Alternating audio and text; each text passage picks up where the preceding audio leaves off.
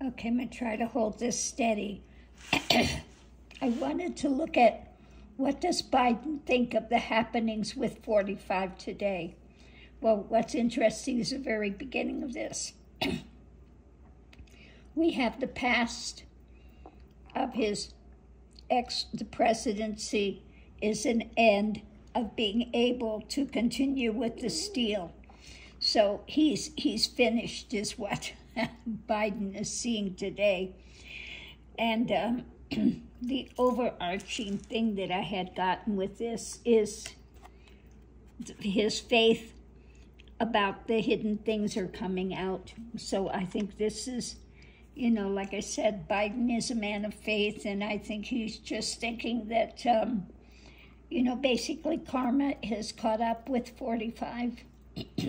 Going into it, we have the past. He's looking at the short-term luck that 45 had in getting away with this stuff, the theft of these things. But now we have, attempts to control. We have the new messages coming forward that is bringing an end to this chapter.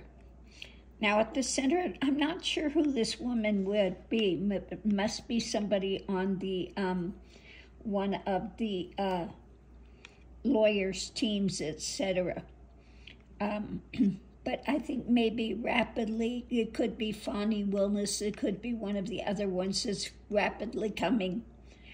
That information is coming due soon, that they've got the goods on him. When it comes to, I think this is his cadre, his followers, there's the burden of, the evidence against him, what's being held. And as far as what's coming out new, this is the end of his being able to have any bid for the presidency. So, again, with his getting away with controlling stuff, this is moving rapidly now, and it's going to bring an end to some of his supporters' ideations.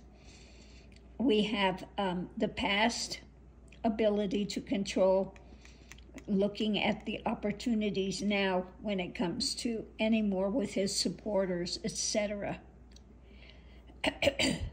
So anyway, I'm just going to leave that here, very short and sweet. In other words, Biden is saying 45 is done for. This is the start of the downfall for 45.